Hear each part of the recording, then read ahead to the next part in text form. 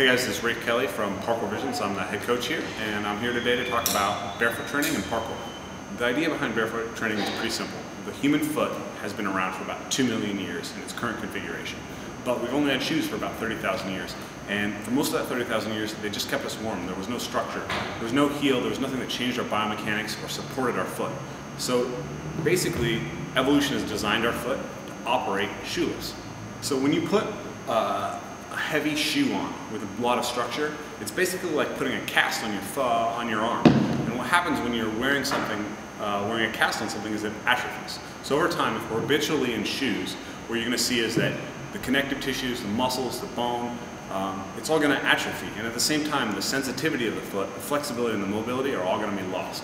So it really changes the basic physical foundation of our body, which is our feet. It takes a long time to transition to training barefoot because you have to think of your foot as like someone who's been completely sedentary. It's completely untrained. So it's going to take a long time to rebuild the bone structure, to rebuild the connective tissue structure. So people say, it takes 6 weeks to see any sort of adaptation in the connective tissues. So if you go out tomorrow and you're like, I'm going to train just like I train with shoes on, barefoot, you're going to break your feet. You have to think of this as something that's literally going to take years to completely transition towards having the strength to train as much as possible barefoot. To start the transition, what you want to do is you want to be barefoot as much of the time as possible. A lot of people wear shoes when they don't need to wear shoes. If you're walking around in your house, be barefoot. If you live or if you work at a place that is amenable to it, be barefoot or wear a shoe that's really minimalist while you're walking around at work. Once you get sort of comfortable with that, you can start incorporating barefoot training into your warm-up, right? If you're not, you don't start your training by doing 14-foot wall passes and big drops. You start your training with calisthenics and raw light running, and all that stuff can be done barefoot. And you can start getting your foot to adapt to training through that warm-up period.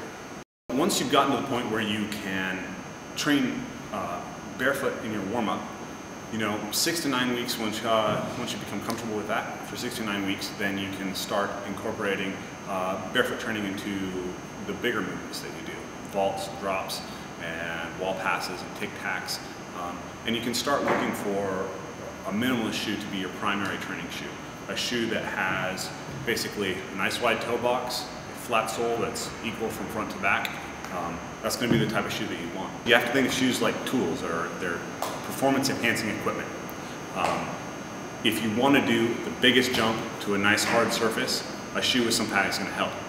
Sometimes if you're training on stuff that's slick and bare feet, a shoe like a Vibram that has some rubber underneath it is going to be helpful. So it can definitely help you perform better to wear shoes, but in the long run, training as much as possible in a sort of barefoot way is going to make you a stronger, better athlete. What we're looking for in a minimalist shoe and a shoe that doesn't mess up our biomechanics is we want a shoe that doesn't have an elevated heel. So an elevated heel is going to change your biomechanics a lot.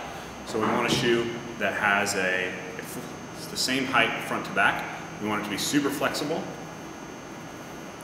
We want it to be grippy, obviously, for parkour.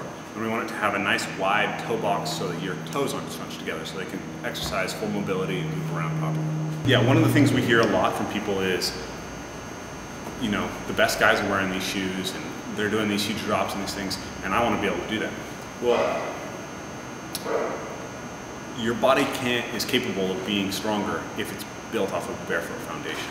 And the fact that there are some people who have built themselves up on top of it just reflects the fact that most people train in bad shoes right now. So there's a much bigger talent pool of people who are training in KOs and K-Swisses than there are people who are training in minimalist shoes right now.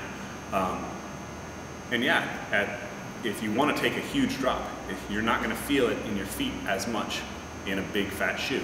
But in the long run, you are going to feel it in your knees, and your body's going to break down. And a lot of those guys are in a lot of pain from that. Your foot, it has more mechanoreceptors, which are nerves that tell you what's going on, that tell you what's happening in your foot, than any other part of your body. It's designed to be a sensory unit that hits the ground and tells you what's going on. When you put a shoe on, it's like a blindfold that you're putting on your foot. And so when you take off shoes, you find that you have tremendously more sensitivity, and you can develop a lot better ability to really interpret what's going on with the ground. So you're less likely to sprain your ankle. You can land precisions better. You can do all sorts of things better by being barefoot.